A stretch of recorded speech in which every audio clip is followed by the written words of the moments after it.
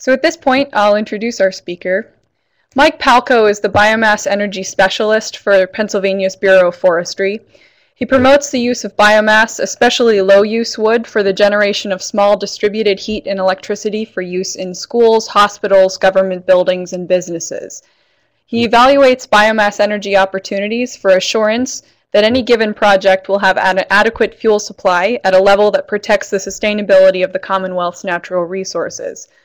Mike has over 30 years of experience in forest resource management. He graduated from Penn State University, serves on its board of directors for the Pennsylvania Biomass Energy Association, and is the chairman for the Pennsylvania Fuels for Schools and Communities program. Today, he'll be presenting on the status of the Bureau of Forestry's Wood to Energy initiative and where it stands in Pennsylvania. Mike will highlight some of the benefits of biomass energy and some of the projects installed at schools, hospitals, sawmills, and greenhouses in recent years. So Mike, I'll turn it over to you and you can take it away. Thank you, Sarah. I hope everyone can hear me adequately. I'm using a smartboard, and it's quite a nice piece of technology. I'm here in Williamsport, Pennsylvania, in the county courthouse. As Sarah was introducing me, let me advance here. She mentioned the mission or the intent of the Bureau of Forestry's Wood Energy Program. Yes, we have a mission to establish the small decentralized thermal energy projects in its various forms at schools, hospitals, greenhouses, a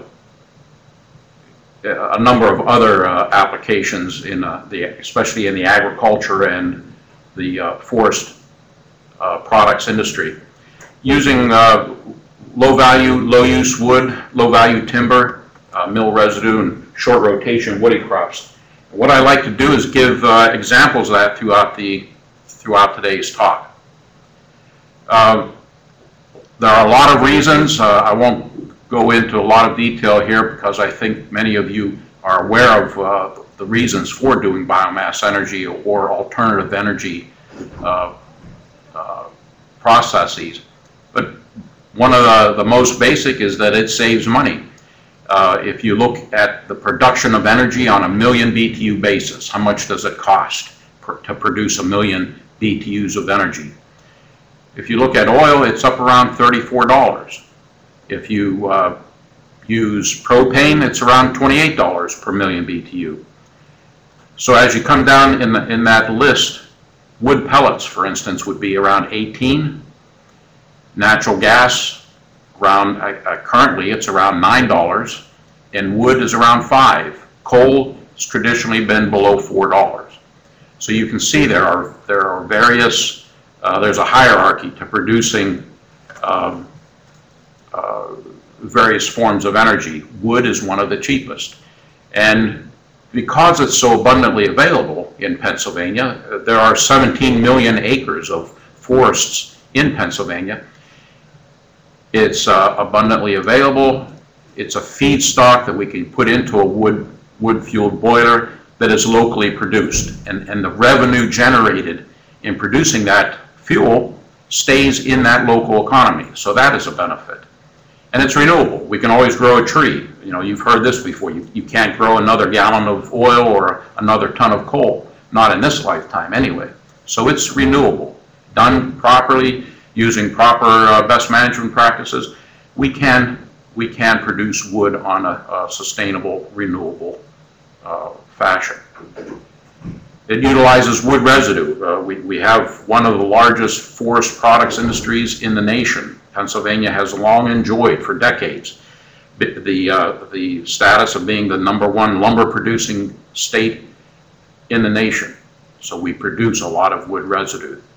Rather than landfill it or let it in a pile. Whenever I was a young boy, back in the 60s, there were piles of sawdust out in the woods. We'd drive by them and gain permission, and we would take that home for mulch. You can't find that today because that residue is now finding other uses, other alternative uses. Using wood for energy also diversifies our energy portfolio. Pennsylvania has an alternative energy portfolio standard that encourages us as a Commonwealth to produce so much of our energy used from alternative means like solar, wind power, but also biomass energy using wood as that fuel. Biomass energy is carbon neutral. The argument is that trees take in carbon dioxide as they produce, as they photosynthesis, go through photosynthesis. Well, that carbon in the carbon dioxide is laid down and is used in the roots and to lay down wood in the growth of that tree. So we're taking the current belief is we're taking carbon out of the atmosphere and putting it into wood or into the soil as carbon. So there are benefits there. And of course, the last is benefits to the environment. As we do best management practices, sustainable forestry, we're taking the unacceptable growing stock, that low value timber, we like to call it low use wood today. We're taking that low use wood and finding a use for it as an energy fuel, energy production fuel. You can also use it, continue using it for pulp and paper, or using that low grade timber to produce panel board, medium density fiber board, or particle board. But using it as a boiler fuel, it definitely has its benefits. So this is what it looks like. Someone with a chainsaw cuts down a tree, or a mechanized piece of harvesting equipment, put that log on a head saw to produce quality forest products. Or take those unacceptable trees that will never produce a good board, put it through a chipper, produce chips. In the bottom left picture you see a pellet mill in central Pennsylvania. They produce fuel pellets. And then on the right, there's a plantation of hybrid willow. That's part of that short rotation woody crop initiative to grow our biomass, harvest it when it's 1.5 to 2 inches in diameter, and use that as boiler fuel. We have an example in Pennsylvania. I'll show you some pictures here in a little while of the Hughesville High School. Basically, this picture takes something that looks like the upper left picture and get it into something that looks like the lower left picture. That's an AFS energy system, a large boiler. I'm going to touch base or give you an introduction to some of the smaller thermal production boilers that we're seeing employed in Pennsylvania. I'll go through some examples. But basically, this is what biomass energy is. In Pennsylvania in 2014, I'll go through a list very quickly of just to give you a flavor of what is using wood chips and other biomass fuels in Pennsylvania to produce this thermal energy that I claim that we need. School districts. There are 12 school districts in Pennsylvania using wood chips. One, Benton, you see there, is using wood pellets to heat their schools, various configurations. Central Crawford there on the top of the list, you can see they're not only heating the high school, but they also heat the pool, the new pool that they have, admin building, and they're generating some electricity with their wood chips as well. East Lycoming, very unique, very progressive school district, heating their high school with a Messerschmitt boiler, but also they have grown almost 50 acres of hybrid willow. This past February, they harvested their first crop, 1/3 of their plantation, chipped it. The chips amounted to round chunks of stem about the size of your thumb. They put it through their boiler with no problem, and they mixed it, used it just like their regular wood chips to produce heat for the high school. So I said they're progressive. Just imagine that. They're growing their own crop, their own fuel, and right next to their plantation, they have 2.5 acres of solar panels.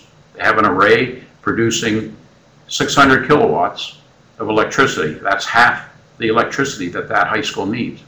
So look how sustainable, how they're reaching sustainability, growing their fuel, producing their own electricity. There are other examples there. I mentioned Benton They're using wood pellets. They're using wood pellets to heat that high school. And I'm encouraged that as we approach other school districts, and with the funding availability, the grant funding that's available, we can encourage other schools to employ wood chip, wood-fueled boilers to heat their facilities as well. There are 3 hospitals in Pennsylvania. Warren State Hospital, they've been using wood since the early 1990s to heat 40 buildings there in North Warren. Evangelical Community Hospital is one of the most recent in Lewisburg. They're even generating some electricity when that production works. And then Elk Regional Health System, about 8 years ago they went, maybe not quite 8 years ago, they went with a wood chip boiler. They had one of the most significant cost savings at the time.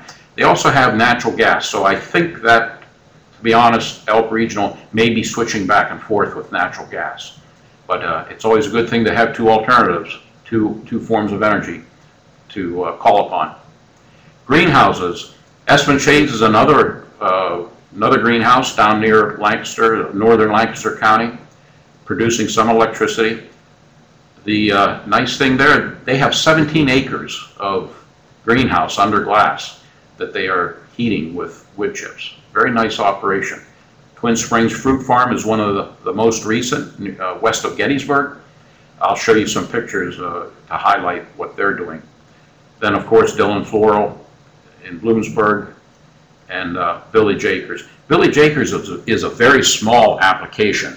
It's an organic greenhouse in Mifflintown, but they're part of a concept known as community-supported agriculture, where members of that co-op will pay in advance and then every month during the production season, and I believe it's year-round, because they're heating their greenhouse throughout the winter.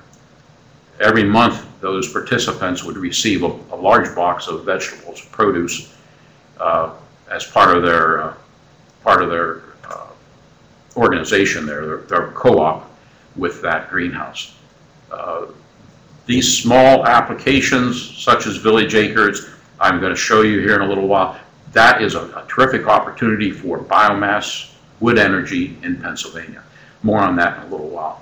And then the last on the list there is Bloomsburg University. They're heating their campus there in Bloomsburg with a wood chip boiler. What they had was 5 coal boilers. They took 2 offline.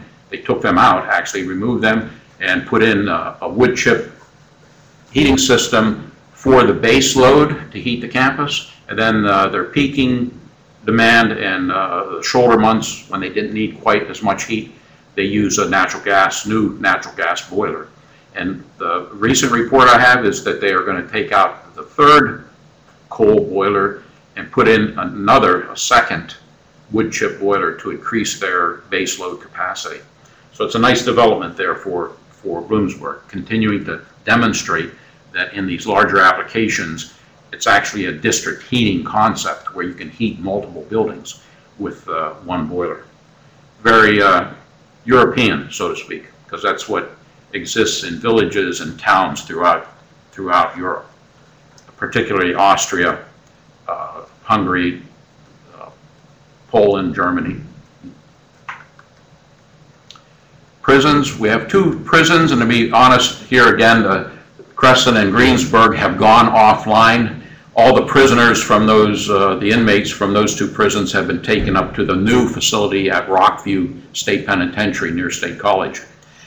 But the reports I get is the buildings are still there. Probably they're going to get remodeled in 3 or 5 years. You'll see these come back online. I really have no authority to say that, but it's just some reports that I get from from those 2 communities. So I'm hopeful. That's how I can leave it. I'm hoping that that's what they do. Utility scale power plants. Some unique situations here. Viking Energy, just to show you the dynamics of wood energy and other forms of energy. They've been mothballed mothballed for a couple years, probably in 2016, 2017. We may see that come back online, especially as gas prices continue to rise, and they are rising slowly. But they were a standalone utility power plant for PPL. Took in a lot of wood chips, and that was a great benefit to the economy of the forest products industry in that north-central part of Pennsylvania. Piney Creek waste coal, they co-fire with the waste coal, and there's a benefit in doing that because wood does not have sulfur. So when you introduce that as a fuel in your combustion chamber, you see an immediate drop in your sulfur dioxide emissions. Koppers, unique situation there. They manufacture, they creosote treat new railroad ties that they manufacture. Subsequently, or consequently, they also recycle old railroad ties. They burn it to produce 12 megawatts of electricity for PPL. Earlier this year, though, they decided to go with natural gas because the Marcellus gas is so readily available in that area. They no longer use wood to generate that electricity or for their process, their treatment process. So I got a phone call anyway from North Shore Short Line Railroad saying, what are we going to do with our old railroad ties? That's how we got rid of them. What are we going to do? We have to landfill them now. Well, they contacted Evergreen Community Power down in Reading, and the last I know, Evergreen Power is going to take their railroad ties and start burning it in their production facility. They have 12.5 megawatt generation there. It's at Corestack. Corestack produces, they recycle paper. They make it back into a craft paper for corrugated cardboard.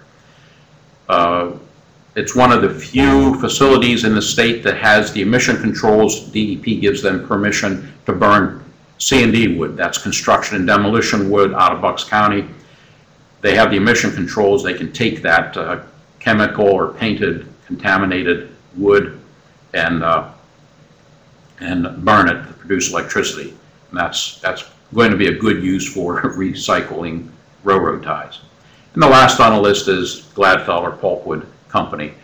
They have a boiler. It's a fluidized, circulating fluidized bed boiler, similar to what Evergreen Community has. And if you want to know more about that technology, fluidized bed boilers, give me a call and I'll go through an explanation of what I understand the fluidized bed boiler technology is. Very nice, it's a large industrial type application. I recall back in the mid-1990s, a group of scientists were given a survey, put down 100 of the most important technologies and inventions for the 20th century. Of course, the polio vaccine, Gemini space program, Teflon, these are the personal computer. These were the things that were the best inventions of the 20th century. And the fluidized bed boiler was one of those because of what it meant for environmental cleanup, because streams could now be cleaned up, improved from the waste coal tailing or coal piles from the coal industry. Very nice piece of technology. More on that in a different discussion though. I won't go through too much of the rest of these lists other than to say that part of the food industry uses wood to energy. The cement plant, it's a cement kiln uses wood to heat their ovens to produce cement.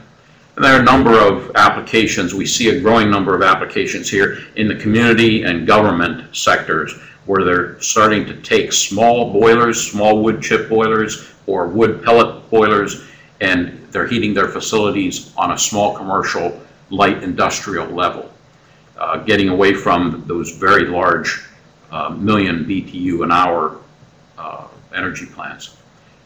I'll show some pictures of that here in a little bit.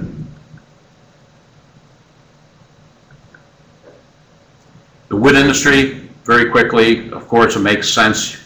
Everyone can understand this.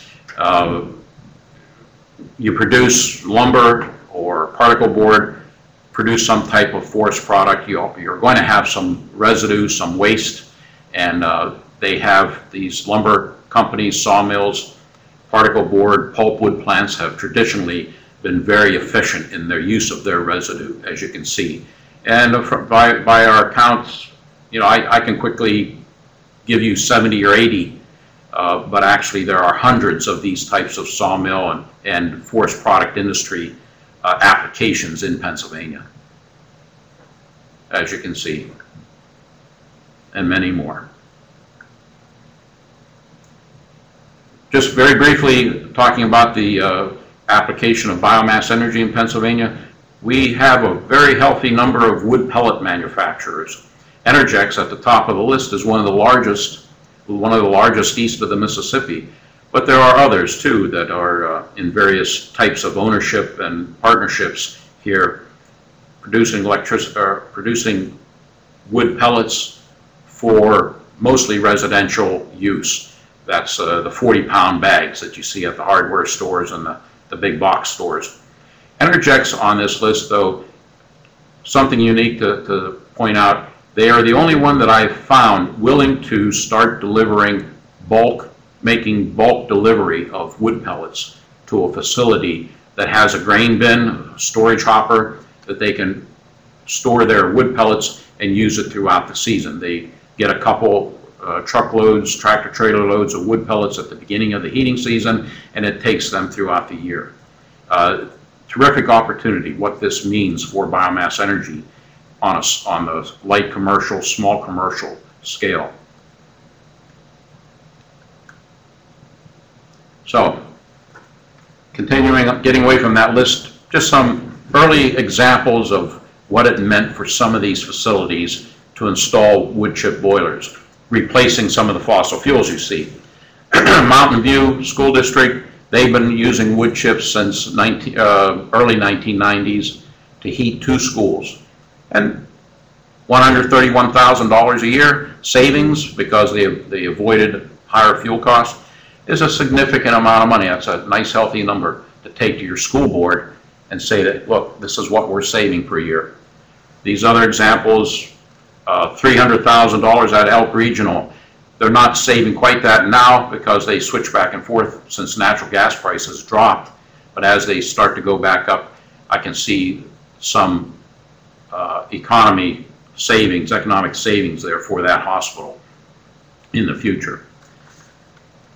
An example, go through some of the details of Sullivan County High School, what it meant for that school, just as an example. And the other schools on the list can, they can share similar results as Sullivan County. But just to give you an example, it's a school up in the wood basket of Pennsylvania, north central Pennsylvania. Heat and hot water. What's important for a school or any application is to provide 85% of the heat. Size the boiler correctly, in other words. Don't put in 100% of your need, of your full capacity need. Size the boiler to 85% and then rely on your alternative form of energy. You have an old oil boiler or a gas boiler, rely on that to provide the peak load or shoulder months, what you need during the shoulder months to heat your facility. This can result in a significant savings. Sullivan County, for instance, their peak load between that 85 and 100%, that peak demand amounted to about 18 hours a winter. That's like 3 days where they actually had such cold days that they needed 100% capacity. Otherwise, save yourself money, put in a smaller boiler at 85% of what you need. When you have those really cold days in the winter, just kick in your old oil heater and provide that peak demand that you need. During the shoulder months, don't rely on turn down ratio to run your wood chip boiler to satisfy your heating needs, because you're running very inefficiently. Solid fuel boilers, solid fuel combustion, like these wood chip boilers, they run best when you run them as hard as you can. So during those shoulder months when you need cooler heat, so to speak, rely on your alternative means, your oil heat or your gas boiler. Turn those back on to satisfy what you need for those cooler days in the winter. Sullivan County had significant savings. They displaced 46,000 gallons of fuel oil. Their wood chips came from a sustainably harvested sawmill. It's green certified, FSC certified sawmill. So they are burning a certified green chip. Something we don't do here in Pennsylvania, something I don't do enough of, is to point out the emissions improvements by using these wood chip boilers. By displacing fuel oil, they effectively eliminate 830 pounds per year of sulfur dioxide, and they'll have a net reduction over time of 1 million pounds per year of CO2 because they're using this alternative form of energy. That's something I need to calculate for all of the wood energy systems in the state and come up with a number that I think we'll find is most impressive. These projects, you can have automated chip delivery systems and de-ashing systems. Sullivan County has a fairly large wood chip storage bunker. I'll show you pictures here shortly. It was almost a 3 million BTU an hour wood gasification unit. And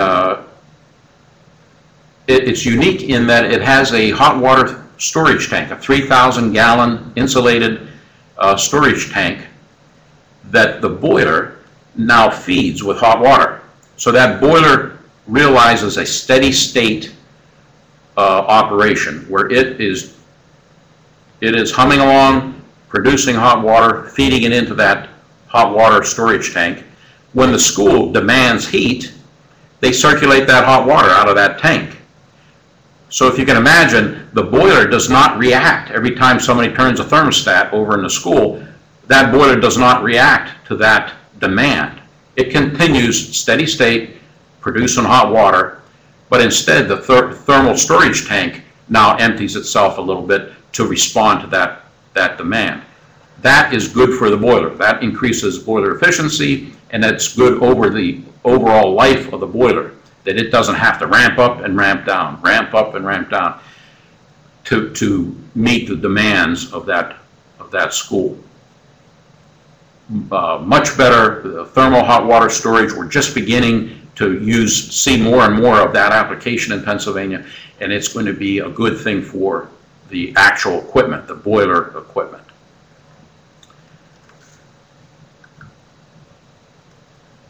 Some more of the benefits, I think I've already touched on some of these. Automated, clean, efficient, renewable, carbon neutral. They enjoyed some good cost savings, and they continue to do so.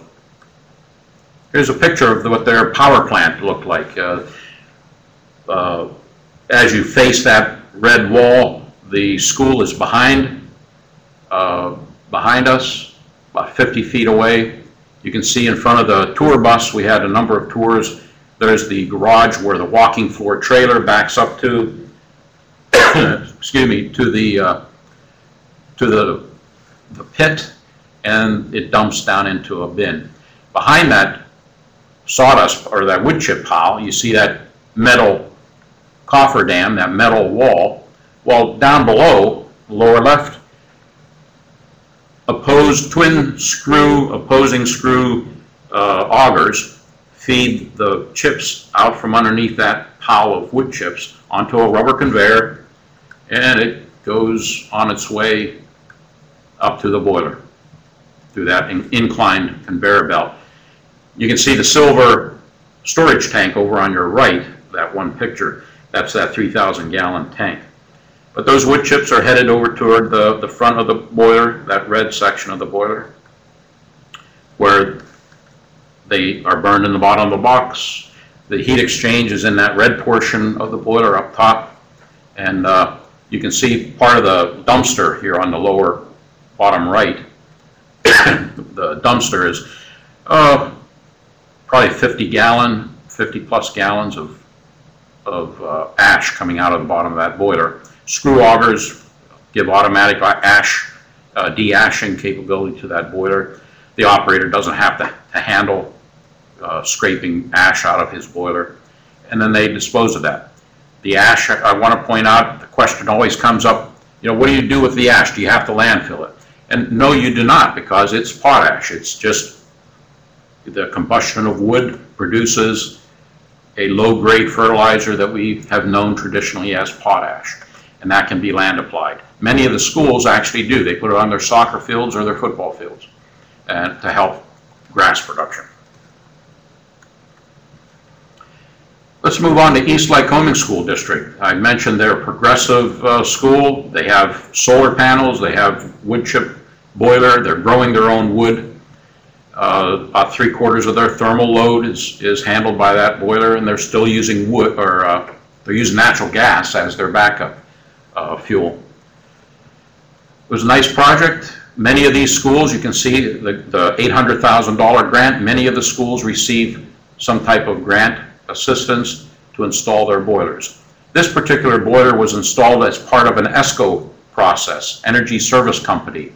The school had to do something with their auditorium. They had to bump out the wall. Well, they took the opportunity to excavate, create a boiler room, and they made the boiler, wood chip boiler, as part of that Energy Service Company. It's a guaranteed energy savings for that school district. It's a Messersmith boiler manufactured in Michigan. That's the bottom black portion. And on top is a Hearst boiler. They're made down in Georgia. And assemble it. You can see the assembly here at the bottom right. Very nice operation. Does not have all the bells and whistles that other school districts have, but it's for that school. They decided it is what they needed. Much simpler in design and operation. Picture here in 2012 of their hybrid willow plantation on the right. There, you see the corn in comparison what the two look like. Successful. It's a successful project. One nice thing I like to point out with the hybrid willow there, what you're seeing here in this picture was it's a plantation, 2.5 acre plantation on PPL's Washingtonville power plant. It's called the Montour Preserve. I walked through there, and it was this time of year, about 5-6 years ago, and you can see, you can make out the flowers on the willow. The bees were loaded on this plantation. The place just hummed.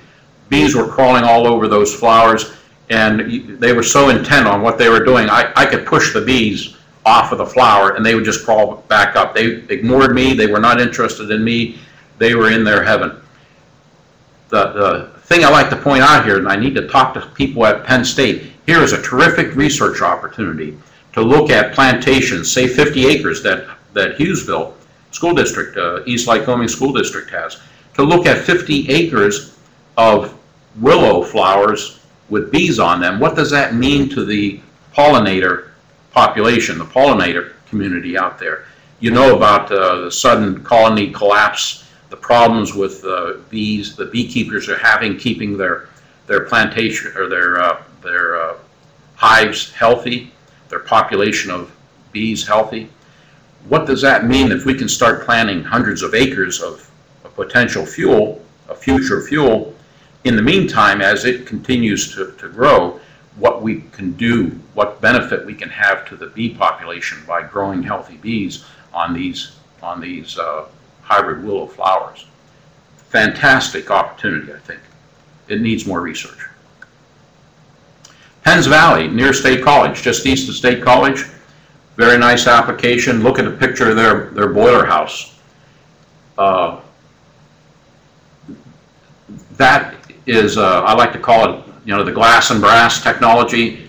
They put in all these windows. At night, anyone can drive up to that window and look in to their lighted boiler room. It's a fabulous education opportunity. Very nice installation, as you're going to see. Look at all the room that they have. In the upper left, behind the glass, that's where their wood chips are stored. Then they convey them through the blue tube right into the front of the boiler.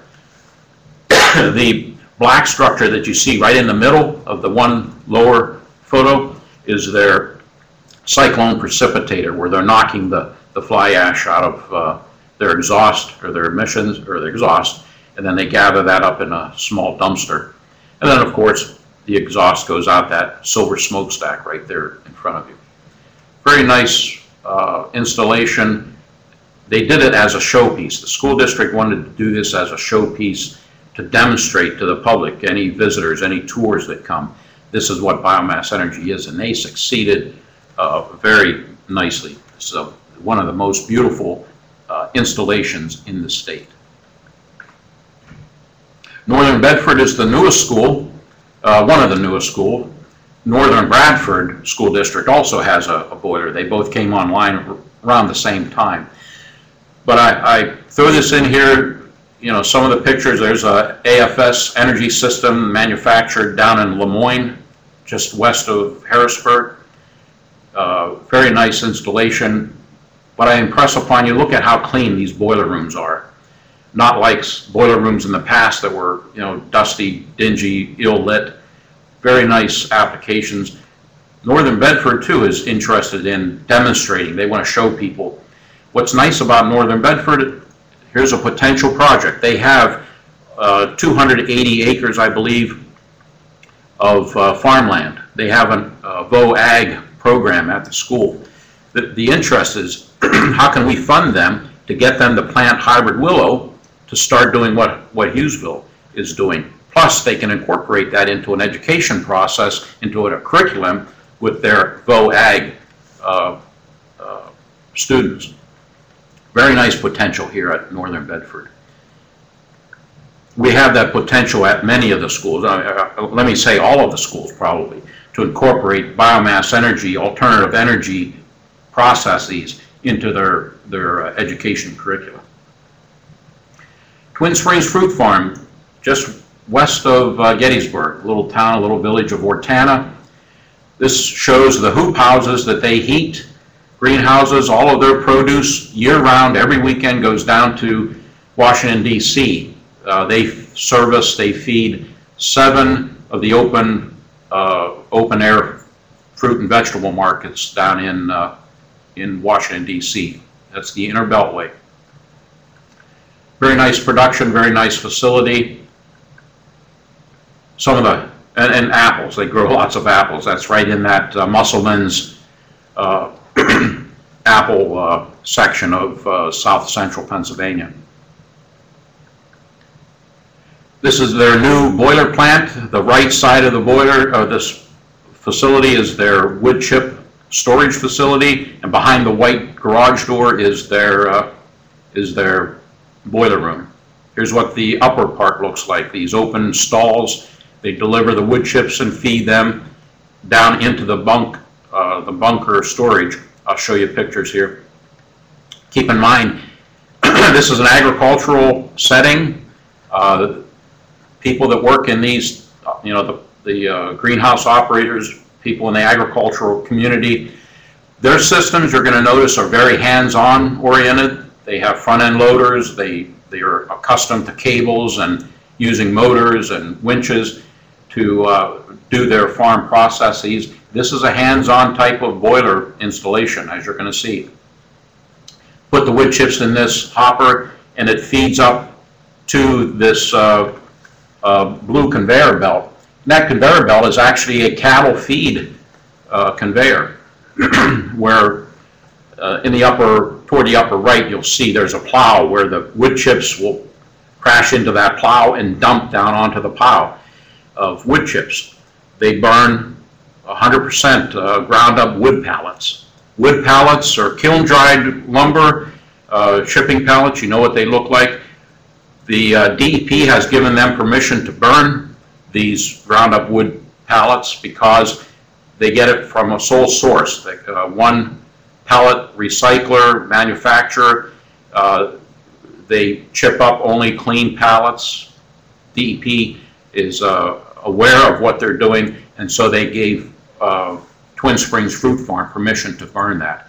Because it is, keep this in mind, you're going to see in the next pictures, because it is kiln dried material, it's dusty, it's a more volatile fuel, and you have to handle it accordingly. Let me show you here what I'm talking about. Front end loaders, they took in all of their wood supply for the winter in this bunker because they were concerned. They're up on the hill, snow country, right at that elevation they get dumped on throughout the winter. Maybe they could not, they would reach a point where they couldn't get the delivery truck to their facility. So they wanted to make sure they had ample storage fuel. They load it into conveyors that dump into these day hoppers, and the fuel goes into their boiler room right next door. Notice the dust that's accumulating on their equipment. So it's a housekeeping issue. They have to have more maintenance than a school, which uses a green chip, very clean. You know, it's moist, 45% moisture content. This material is probably 19 to 25% moisture content, so it's much dustier. This is a blue flame stoker manufactured up in Canada. It's an older form of technology, older line of boiler. Because of what, let me go back. Because of the avoided fuel costs, they displaced coal, which is less expensive than wood, but they had a disposal problem, and they were using 4 boilers that were not designed for the amount of use they were receiving, so they are wearing them out. But what it meant for this greenhouse, because of the avoided fuel costs and some other operating costs, they could actually double, almost double, their greenhouse capacity because of the fuel savings. So, and they have increased efficiency, so they can afford to put in more greenhouses, and they essentially will double because of the newer technologies, newer greenhouse technology. They'll double their vegetable production, and this wood energy actually meant a positive increase in their bottom line as a company. Going the wrong way.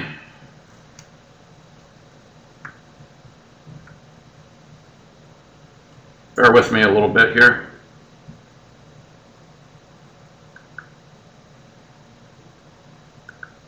Okay, I mentioned earlier, just a few more slides left here. I mentioned earlier about smaller applications, wood chip boilers, pellet boilers, smaller application for light commercial, small commercial installations. The cooperage up in Honesdale, they took an old barrel plant, they repurposed it so that it's a community building. On the bottom they have a kitchen, they have a stage, meeting rooms, where the community can actually come and use this facility. Upstairs they have a radio station, there's an environmental group renting office space, and then they have their boiler. They have 2 Okafins, the green and white boilers that you see there, burning pellets and producing enough heat for this 7,000 square foot building.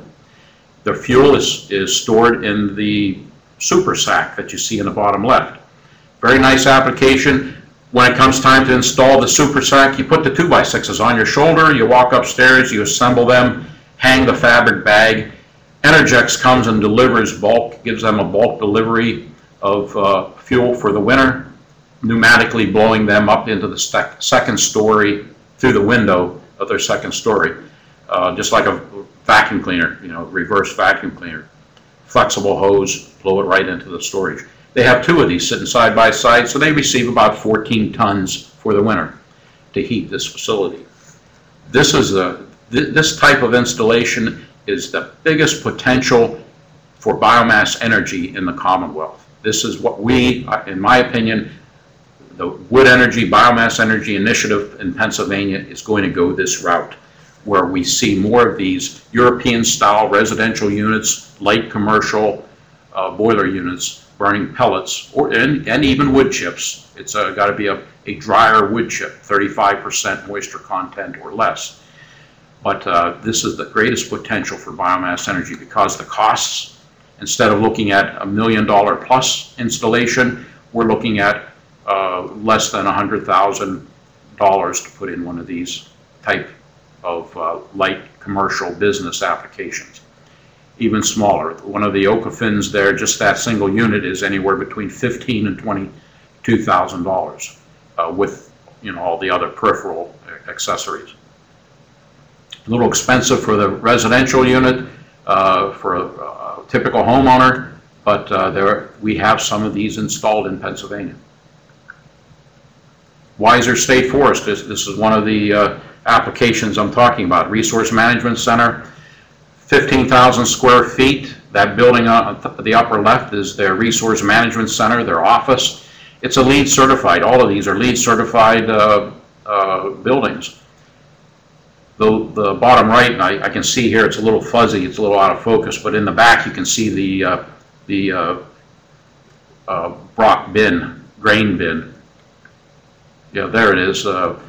30 tons, carries them, about 25 tons actually carries them through the winter. They heat not only the 5A maintenance garage, but also that office building in the background. They just completed this past winter. They completed construction. You can see the two red and black units. Those are Freulings. They're Austrian made, both residential size. They're the P4 100 series.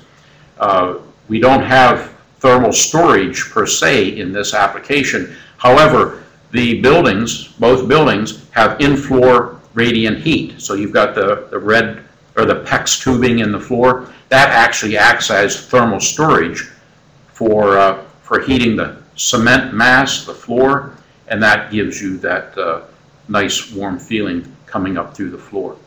So we can see the DCNR Bureau of Forestry is committed to seeing more of these applications in their new resource management centers. We have 20 forest districts. Probably in the next few years I can see 5 of our forest districts installing some type of pellet boiler, as you see here. And there are many different companies producing these units in the range of 130 to 300,000 BTUs an hour. At one time that was a problem, say 4 or 5 years ago, finding biomass systems in the 500 to 1 million BTU per hour range. We didn't have them.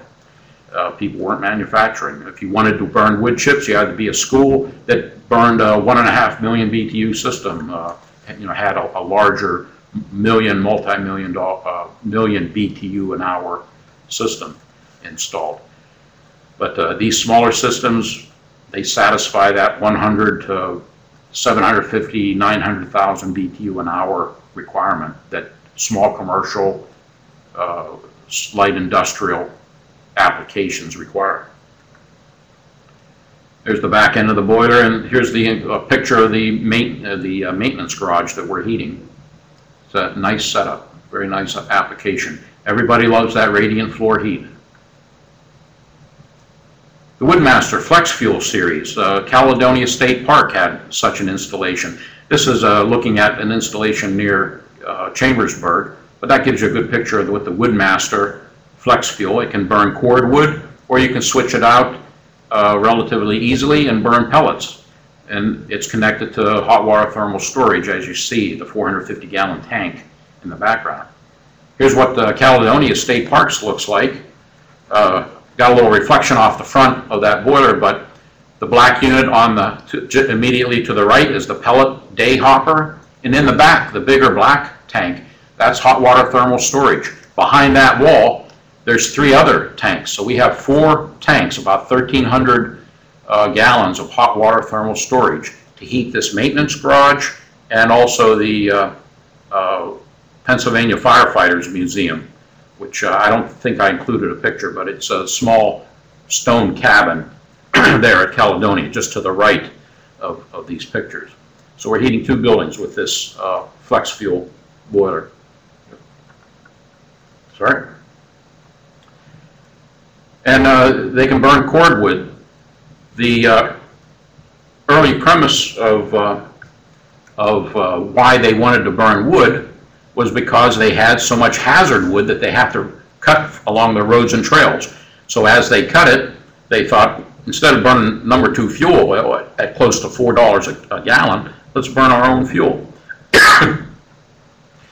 And you can see in the one picture the polycarbonate 8.5-ton wood pellet storage tank that they feed with a flexible auger. It's a flexible screw auger, feeds into the boiler, that black, small black tank as they need it.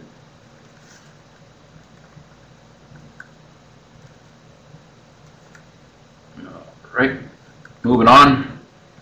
And their delivery, this was the Energex Pellet Express. This is how they delivered made bulk deliveries of wood pellets.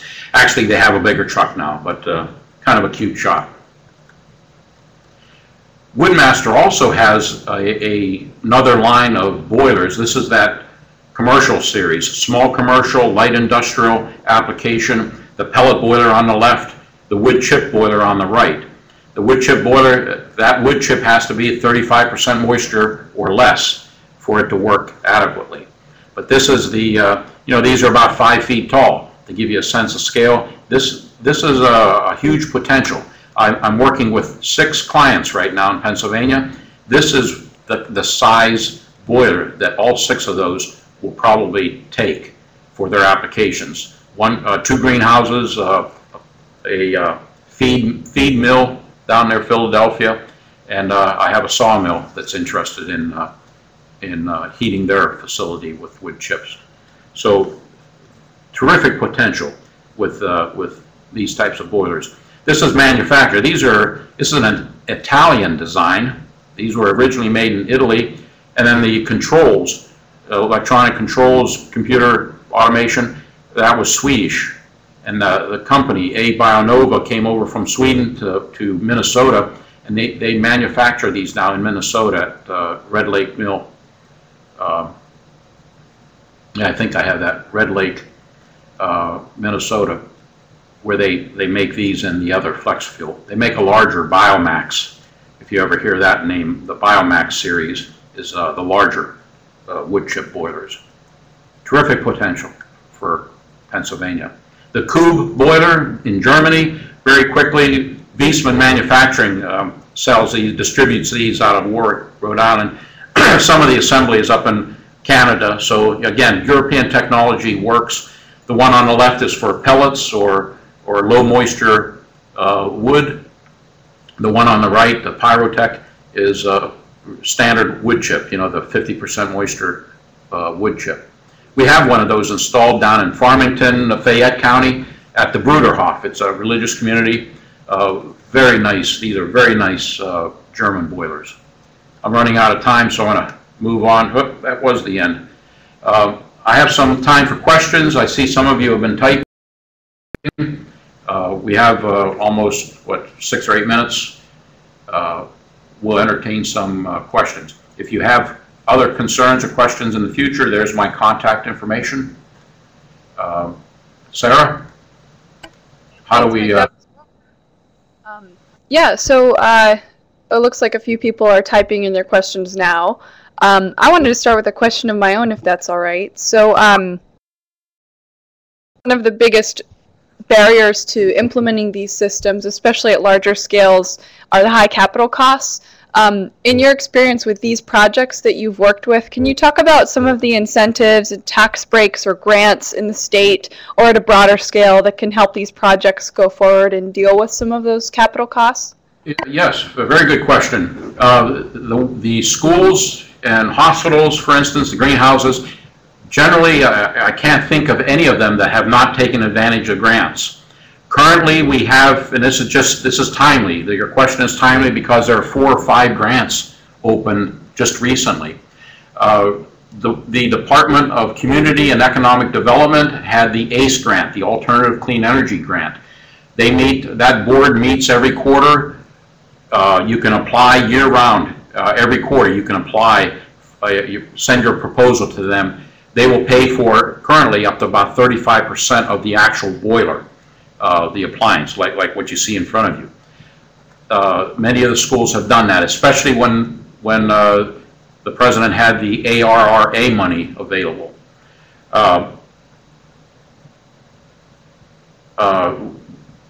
The ARRA money funded, they would give out $800,000 grants to some of these.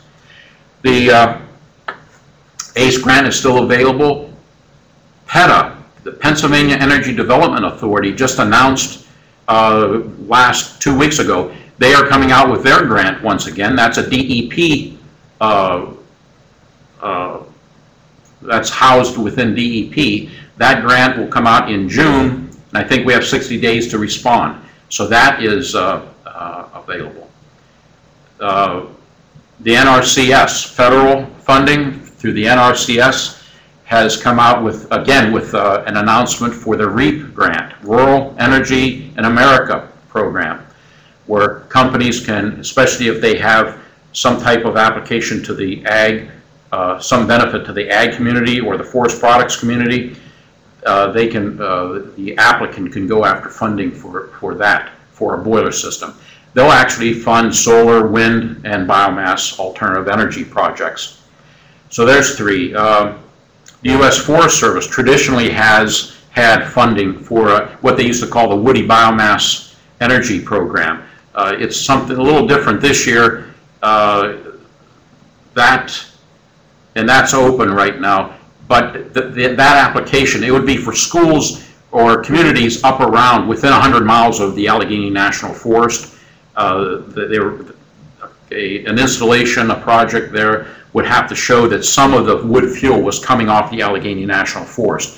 Out west, what they're trying to do is address a lot of the mortality that they have out west for that kind of funding. The NRCS also had the Conservation Innovative Grant. That closed for Pennsylvania back early early March, I believe. But there's a list of other 8, 9, 10 states that are still open throughout the year. So there are projects. Some of these schools, like I said, there was Sullivan County, $1.65 million project. They received $1.1 or $1.2 million in grants or low interest loans.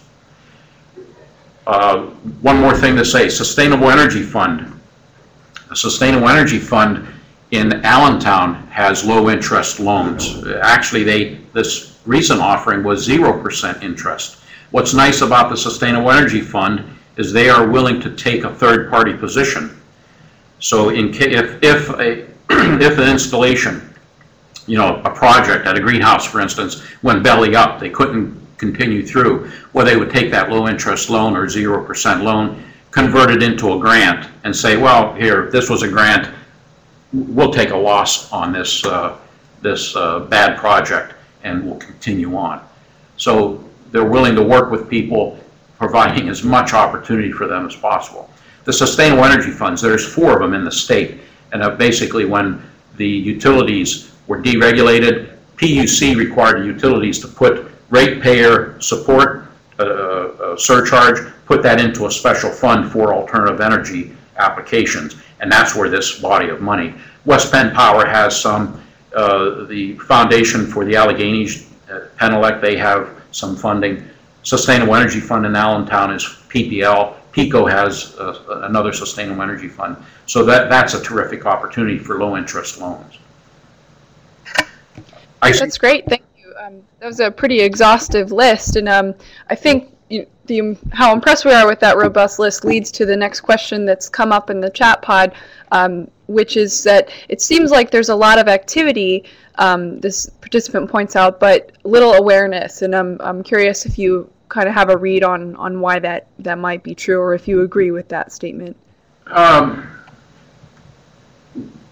Why so? Well, there is a lot of activity. Why so little awareness? I guess that depends on the circle of friends that you run around in. Is there a comprehensive list available? Yes and no. And it's part of the issue, part of the problem is these funds come out at such different times, or like PETA, you won't see that funding opportunity. I think the last one was in 2010 that they had they were receiving proposals. So the funds come and go. The Woody Biomass Utilization Grant changed, but it was the U.S. Forest Service. That was always coming out in early March, or deadline was always, I think, early April. So, you know, it's out there. It would behoove groups like the Fuels for Schools or the Pennsylvania Biomass Energy Association to start keeping a list, active list on their website of what is available, what is out there. But it becomes old information very quickly because, as I say, PETA has not offered anything for some time. DEP has a very nice website that lists all of the grants that are available from them. But it's, you know, it's clean streams grants, it's air emission grants, it's alternative energy grants. There's a lot of different funds, grant opportunities, and loan opportunities that they offer. DCNR has a list too, but it also includes other things like the community recreation grants. So you're right in that there is not one central website that lists comprehensively all of the different grants and funds available. Yeah, I can see how, especially for an institution with a very specific funding schedule, if those aren't in alignment with when those grants are coming out, it can be hard maybe to have that conversation. Mm-hmm. Yeah. I see one of the other questions is, in terms of biomass using facilities, is there a comprehensive list? That's what I'm trying to do here today. I give this talk frequently. What we're working on with the Pennsylvania Fuels for Schools and Communities is to get this list on our website, but actually produce a publication that shows all of the details of each of those installations. What was their previous fuel? How much biomass, wood chip do they use per year? What kind of production size buildings, number of buildings that they heat.